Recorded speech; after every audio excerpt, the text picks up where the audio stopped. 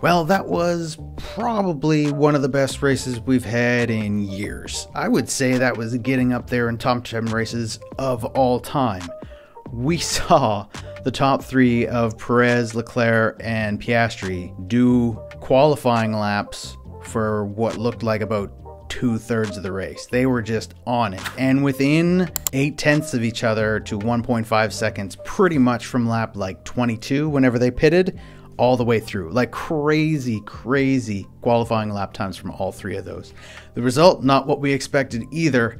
As we look through the top 10, we see Piastri, Leclerc, Russell, Norris, Verstappen, Alonso, Albon, Colapinto, Hamilton, and Behrman. So very mixed up top 10. But let's go through some of the bigger stories and try to break down what happened through this whole race. So, as we see the constructors' standings, McLaren has passed Red Bull, and not by a little bit, by a lot. I think Red Bull is really going to be looking not ahead, but behind to Ferrari. If we see what we saw from Ferrari today, that wasn't a fluke at Monza. In my opinion, I think they're still probably it'd be really hard to tell which one is faster, Ferrari or McLaren, as far as speed of the car goes. Whatever those upgrades from Ferrari were, they were amazing, because as of today, I would personally argue that they're back on top. I think they are. They just seem faster, and it was only because Piastri had an amazing driving. He didn't make any mistakes for literally like 30 some laps. There's nothing you could say about that kid. It's only his second year and he's got 2 wins in Formula One.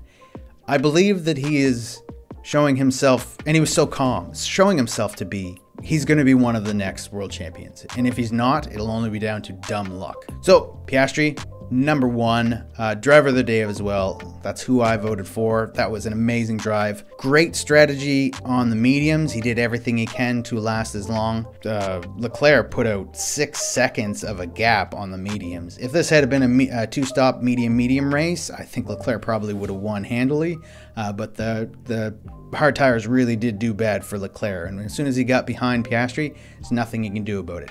Now, he ended up getting behind Piastri and Perez not being able to pass because of this. Lando Norris, this is a funny little meme, but he spent so long on those hard tires and really made that hard medium strategy work, and he held up Perez at the critical time when Piastri came in. So this man came in from 15th to 4th, helped his teammate, and passed Max Verstappen all in the same race. I mean, there are tons of people who don't like Lando Norris and don't think he's a worthy champion if he does win the championship this year.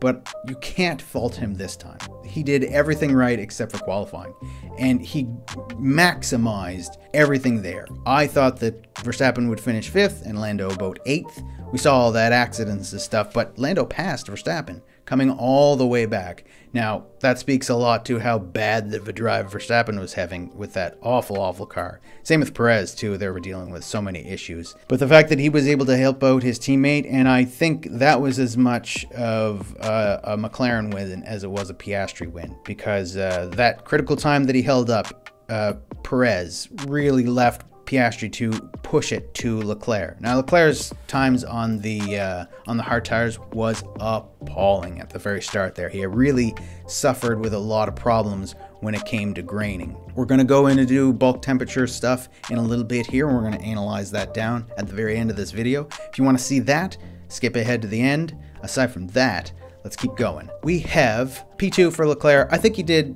a lot of good stuff there. It was really sad to see him stuck behind Piastri. The issue that he had was drive.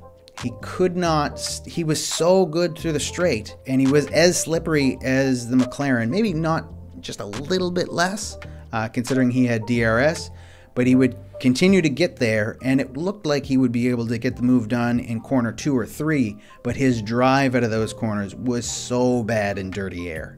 He could not get the power down. And eventually, I want to say 3 laps from the end, probably like lap 48 or 49, just before the incident that Perez and Sainz had, his rear tires fell off big time. And that's what happened to let Perez catch up to him and to let Sainz catch up to both of them. All that fighting that was going on. And his rear tires died. And I believe that's because he was sitting in dirty air for 30 laps. And every time he came out of corner 2 and 3, he really destroyed his rear tires. A little bit too much spinning there going on, and really that wear that was going down really affected him into the last 3 laps.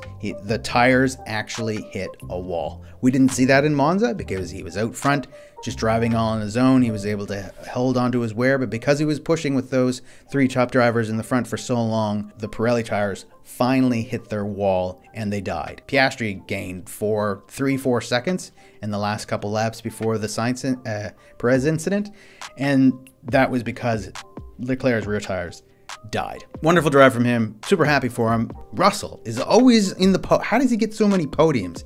He finishes so well this year just for being super consistent and not really getting into a mix with anything. Doing very well. Excellent. Great for Mercedes. Great to see them up there taking advantage of other mistakes from other drivers. Hamilton, on the other hand, I don't know what happened. You saw Norris push through the field, no problems whatsoever. And we'll get talking about the graining again at the end of the video, but I believe what was really wrong with Hamilton's car was thermal damage from the tires. Whatever setup he had seemed to have a lot more degradation on his tires, and there was really nothing he could do to get that thing around the track. He sat in the mid-teens while Lando Norris pushed from P12 all the way up to P4. And we've seen in the past where Hamilton, we saw at Silverstone, Hamilton was faster, if not on par with the McLarens there. So I don't know if it's the messing around with the floor that they've been doing for so long now, same as Red Bull, but really a lot of difficulty for Hamilton. Bad to see there. Though I will make one note, the race director really likes to watch Hamilton when he's in 15th place, when all of this crazy stuff is happening everywhere else.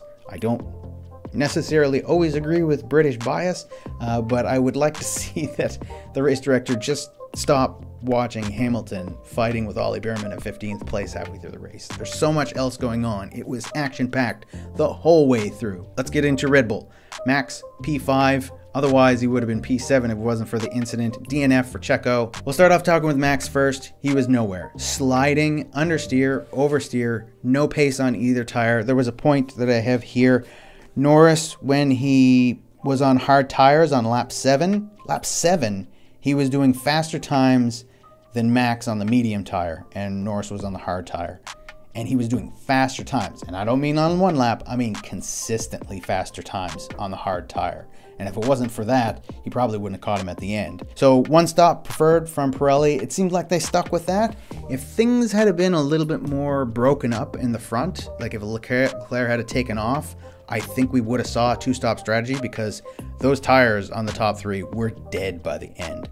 It just goes to show how good those hard tires are in comparison to wear, and really not necessarily wear, but the speed difference. The mediums, once you put them on, unless you were like Albon and Norris and you stayed out so much longer on the hards and were able to keep that degradation down, the mediums just weren't that much faster. We saw lap times from the top 3 on really old tires being able to keep that pace up just from being in sort of clean air. Interesting to see all of that. We also saw the McLaren, and I think one of the biggest things, and we've seen this for years, and I mention it every time we see it, McLaren is very fast on low fuel. As the race progressed on, especially through the middle stint of the race, the McLaren gets really fast, and we've seen this since 21 or 22. Whatever suspension geometry they run in that car, it really does help them on low fuel. They get faster and faster as the fuel load goes on. So lap 22 is kind of when crazy stuff happened. Perez, Piastri, and Leclerc all destroying their tires from lap 22. I'm talking about lap after lap after lap. And what ended up happening is Carlos Sainz just kind of hanging around on its own, same as Alonso, who did very well this race, just out of nowhere, all by themselves, kind of driving around. But what that allowed Sainz to do is not destroy his tires like the top 3.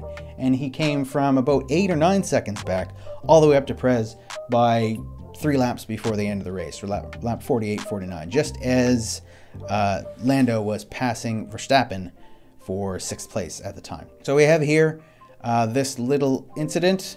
I will try to play this out. I don't want to get dinged from the FOM, so we'll only watch little bits. But I keep it on Perez. Now we saw at this point, he's alongside Sainz here. And Sainz does drift left. I will preface this by saying I believe this was a race incident. It is still up in debate. We have the document to have Carlos Sainz and Perez called to the stewards for breaching Appendix L. I don't know what the hell Appendix L is. I can only imagine it's not respecting other races, drivers' space. But we saw this several times from Piastri and Leclerc. And this is why I believe that Piastri and Leclerc that's where this level of driver ahead of drivers like this are. They have the wherewithal to know what the other guy is doing and really concentrate on that. We saw it, I'm going to say about 6 to 8 times. After turn 1, Piastri would come across and squeeze Leclerc out. And Leclerc would be like, oh yeah, he's going to squeeze me several times at several different points, at several points where Leclerc was along him. And he was in this position exactly like this. He was alongside him, and you know what he's going to do. He's going to squeeze you down. He's going to try to run you out of room on the road. And he is technically ahead, so you can't just drive straight. If you drive straight, guess what's going to happen? You're going to have an accident. And he knows that, and Leclerc moves over to the left.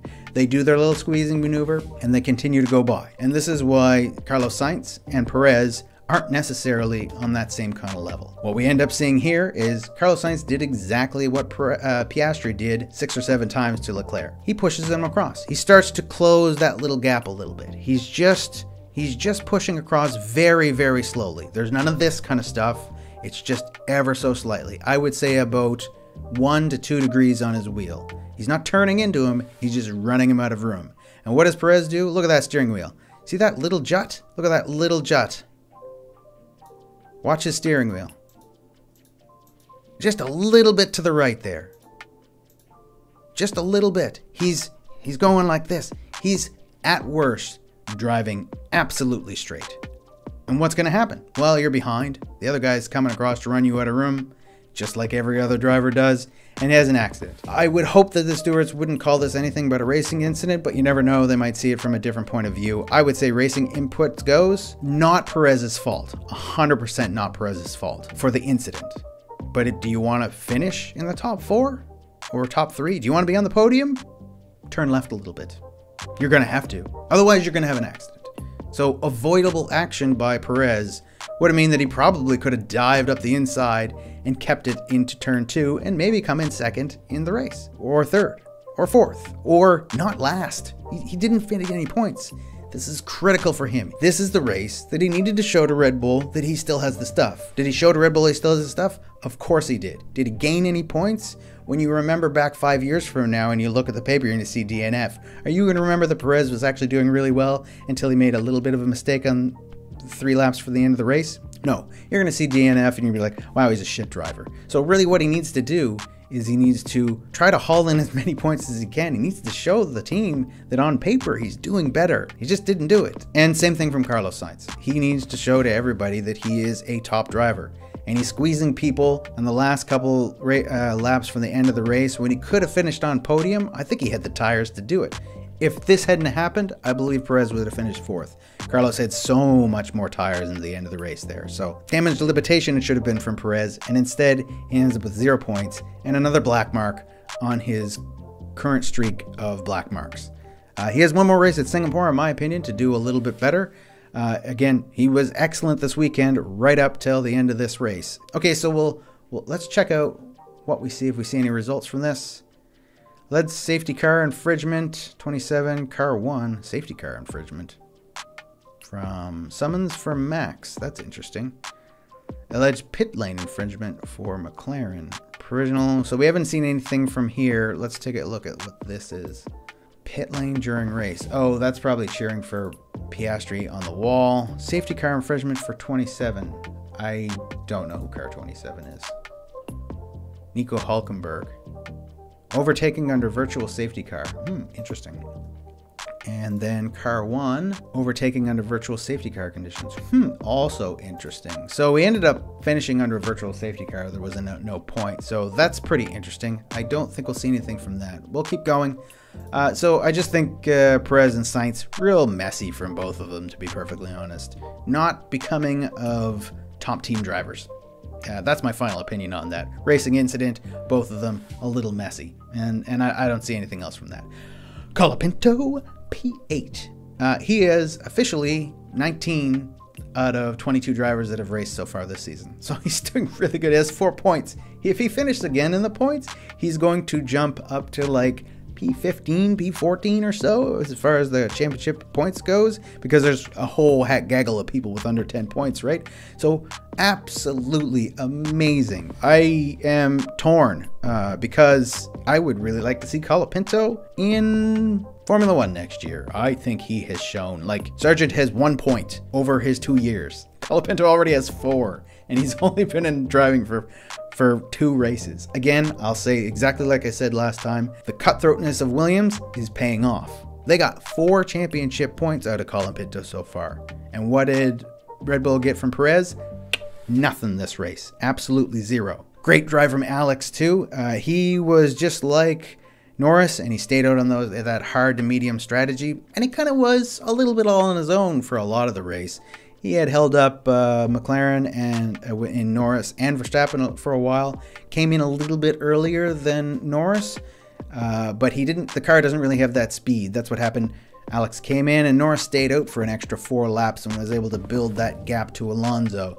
Unfortunately, Albon got caught up in the Behrman, Hülkenberg, Alonso, all that kind of stuff there. So he lost out about 14 seconds dealing with all that nonsense. But still a great drive. And there was actually a funny meme about this. And it was Albon's like, oh God, well, all of these other guys around him are just going absolutely insane. And he ended up beating out a lot of them just because staying out of the way. Now, Ollie Berman, P10, very good. So first driver to ever do that, to show up 1 time, at least in modern day formula that I can think of, show up 1 time for 2 different teams and get points for both of them. Now, how did he get there? Because at one point in time, he was in 12th. He was behind Hülkenberg, and he had Hamilton all over the back of them. But the safety car at the very end is what happened. This is the program that I use to look at different notes and different things that are going on during the race, also multiple views. So not sure what the problem is with Nico's car. You can see there. And then I hit something big with the front wing. Okay, we're checking. So just as that virtual safety car thing was going on, I think Nico hit some damage that happened from Perez and Sainz's crash. And that meant that he fell back and that Ollie Behrman passed him sometime around when that virtual safety car was coming in. Not quite sure. They weren't that far behind. So it looked like Nico lost a whole bunch of positions like that. So again, we'll update this one more time. Virtual safety car infringement for 31 and 10 as well. I don't know these car numbers either. Article for Esteban Ocon. And the last one, Pierre Gasly. So it looks like all of this kind of stuff under virtual safety car. Not really sure what all that's about, but okay, let's take a look at tire degradation. This race and all of Monza was all about tire degradation. This is Paint. Well, it's like Paint Plus with Krita. It's a program that I use for editing. So let's look at tire degradation and let's understand what happened with some of these cars. An example, these are 3 kind of conditions that you can get from cars driving around the track with issues that they'll have with their tires. The conditions vary. This is not just 3 things that'll happen. There's varying wear from all the different different cars, different drivers, how they handle it, different tires, aero setups, all that kind of stuff. But these are 3 kind of main conditions that you'll see people mention. Good wear. Good wear is when you have the inside bulk temperatures. That would be this part here on the inside. When you have good inside bulk temperatures and good outside temperatures, and you get good wear. This was Leclerc on the medium tires. He had his tire temperatures, inside bulk temperatures and outside temperatures, synced up really good. This is where we saw him pull away 6 seconds in the first stint. This is not Hamilton in the first section on his tires. He was having huge thermal injury into the tires. Same with Piastri, same with Max Verstappen, same with a lot of other drivers. Norris, also good on both the mediums and the hard. He had good wear on both of them, especially on the hard tires. He lasted. Albon, excellent wear on his tires. And that's because they were mostly not fighting with anybody, on their own, doing their own thing, able to control that wear on the tires. Hot, cold graining, there is a difference between the 2, but the result is basically the same. Your inside temperature here is lower than your outside temperature. I hope that gets that across with the color. But your inside temperature is much lower than your outside temperature. Now this can be because your inside temperature is just too cold. We saw this at really cold races. Las Vegas last year. Spa was very cold this year. We see a lot of the tire temperature on the inside. If there's too many straights, your tire temperatures will drop down, and combine that with really heavy corners. So that's basically Monza and Baku in a nutshell. Baku is a little bit cooler as far as track temperature goes, so you see a lot of damage of the tires because of graining. And what ends up happening here is this little part that you see here, the makeup of the tire. You'll also see some delamination down here when it comes to the carcass and the Kevlar belts and stuff that are inside these. In here is what happens, and you'll see this kind of stuff. As soon as you go around the corner, the top tire of the temperature has super high temperatures, and the inside is still cold, and you'll see delamination in between those two parts of the tire. And this, actually, you'll get wear that'll come down because you're just scrubbing off that top. It's like a creme brulee on the top, very hot, and the inside temperature is very cold. So you get this kind of stuff as you go across the corner, and you can actually see those streaks on the tire if you look at them. If you see a tire that's been changed out, it's diagonal kind of serrations across the top, and it's just scraping and it's delaminating. Now you can burn through this, especially cold graining, where it's mostly that the inside temperature is super cold and the outside temperature is green. In this case, it's not that hot, but what ends up happening is you can actually, if you're really easy on the corners and you're easy on wheel spin, you can actually get back into this good wear situation where the temperatures are at least lined up. It might be a little bit too cold or a little bit too hot, but at least you'll get the tire temperatures lined up where you're not getting this crazy graining. Today though, especially on the medium tires for a lot of people, we saw thermal damage. What is thermal damage? Everything's hot. The inside temperature is hot and the outside temperature is even hotter. And what does this mean? Well, you don't get delamination. These two parts still stick together quite well. You get a little bit, but not as bad as with cold or hot graining.